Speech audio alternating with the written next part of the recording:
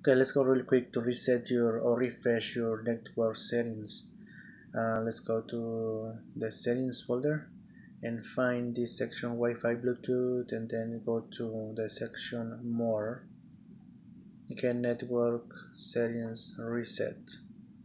Okay, so this option, you're gonna refresh your Wi-Fi. Okay, your Wi-Fi, any device that are connecting to your hotspot will may have to be disconnected, and you have to go and re-enter the password again.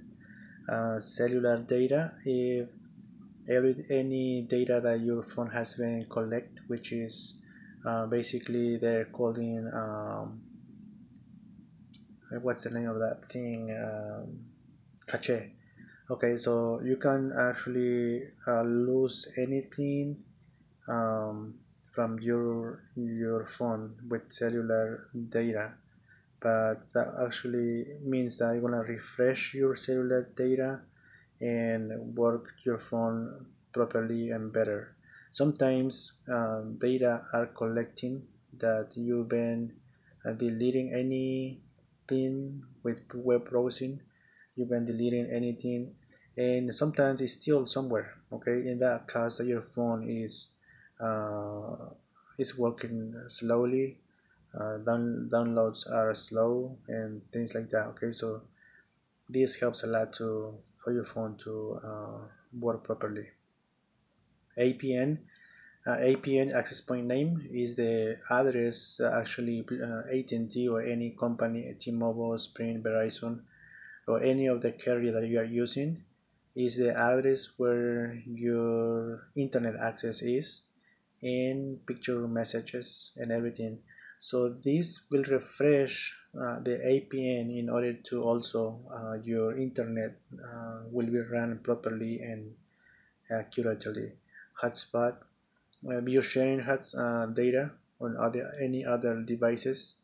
Um, you are going to disconnect any of those devices with your hotspot, and in order for them to get hotspot, we have to enter the password again. So maybe if your internet is running slow, and maybe that means that a lot of devices are connected to your hotspot service. So this is a proper way to do it, also to disconnect those devices and make your internet work properly and faster.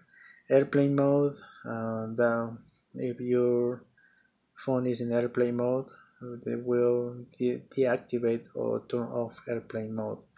Data roaming, um, if you are if you worry about data roaming, just with this process, you will be data roaming will be disconnected, and your antenna will start searching local network. Okay, disable um, 2G. That means that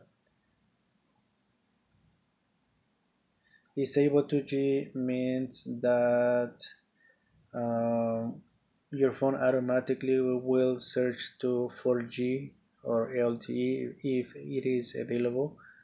But yeah, in 2G is too slow the internet. So with this, you will be able to just disconnect from 2G and connect it automatically to 4G if you are under your carrier's a 4G LTE network coverage. Okay, enhance 4G BL LTE. Yeah, that means that actually you will refresh your 4G's network. Okay. So yeah, so I hope that I was kind of clear in every of these things that we wanna reset. So if you are ready and you agree with this, just go ahead and touch the reset settings. And if you have any password, pattern, or PIN, just confirm.